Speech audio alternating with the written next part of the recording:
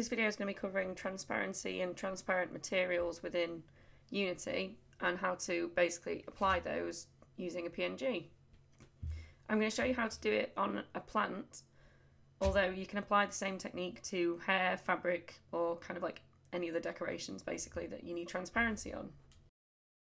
All I've been doing here is just modelling a plane. It's a 4x4 square plane, and I'm just making it more of a leafy shape because, like I said, I'm making a fern.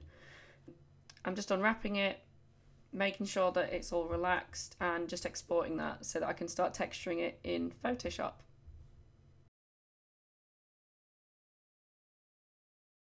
What I'm doing now is just duplicating the plane that we've already unwrapped and rotating it around to make it more of an organic plant shape.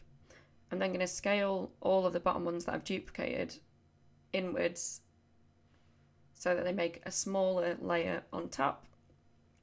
I'm then going to attach all of these together and go on to File, Export, and Export Selected.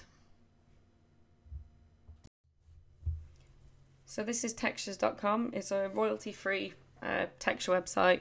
It's really great. I just found this texture here of a fern, and I'm going to use that for my UV. So I've just placed it over the top of the UV unwrap, and all I need to do this in Unity is turn off the background and turn off the unwrap and save it as a PNG.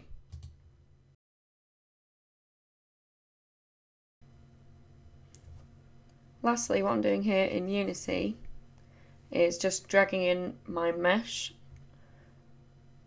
and dragging in the textures that I've made so that I can create a material.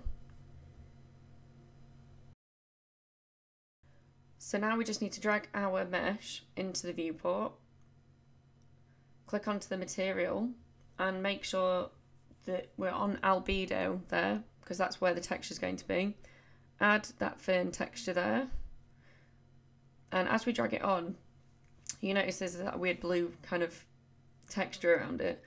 If you ignore that for the moment, because it's going to go transparent, we just need to change the rendering mode to cutout. And what that will do is it will take the background away like it is in the PNG and give you some transparency.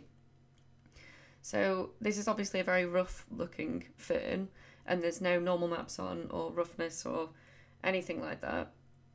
The only downside of doing this in Unity is it's a one-sided shape, so there's no double-sided, so if you look underneath it's transparent again. You can fix this though by adding this shader here, so it's just a free shader that you can download from the Unity store, and if you add that on it'll make the material two-sided and you won't have that problem anymore.